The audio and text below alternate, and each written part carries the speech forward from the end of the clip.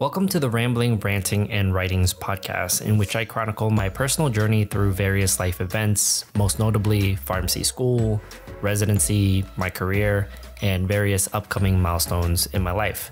This content originally started as a personal blog of mine on Tumblr, and since I'm interested in dabbling in podcasts in the future, and I guess technically I am now, I figured I'd share some of my personal thoughts with all of you in hopes that it'll help to inspire or motivate some of you in your own personal journeys. Today's episode is titled, What Am I Doing with My Life? It was originally posted on March 6th of 2016, and I was currently almost 1 year into my job. With that being said, let's go ahead and get started. The last time I wrote something in my blog was somewhere near the end of my PGY1 residency, right before the Florida Residency Conference in April of 2014. It's insane to think that since then I've finished my PGY2 at Utah and I'm now 8 months into my first real job.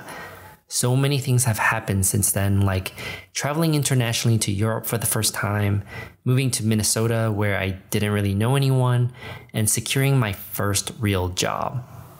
The latter of which I wanted to elaborate on.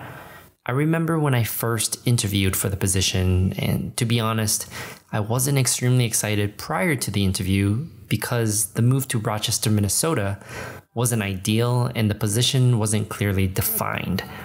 However, that all changed towards the end of the interview when the interviewers extracted my interest for infectious disease and public health. Apparently, there was a need for someone to lead infection control and antimicrobial stewardship, and they haven't found anyone interested as of yet. If it wasn't obvious enough, that person is now me. Fast forward to 8 months and 3 months into the quote configuration phase of the Epic implementation, pun intended, and there isn't a day that goes by where I wonder, what am I doing with my life? Not in a bad sort of way, but really trying to figure out what my purpose is and if every decision I make right now is getting me closer to my dreams of working at the CDC. Kind of like that cliche way of saying, if you aren't moving forward, you are moving backwards. The big questions that come to mind revolve more about what I'll do afterwards versus what I'm currently doing. I love what I'm currently doing. The opportunity to shape the convergence of an enterprise antimicrobial stewardship program from both a practice and an Epic perspective is amazing. However, what is next? Do I move to another state?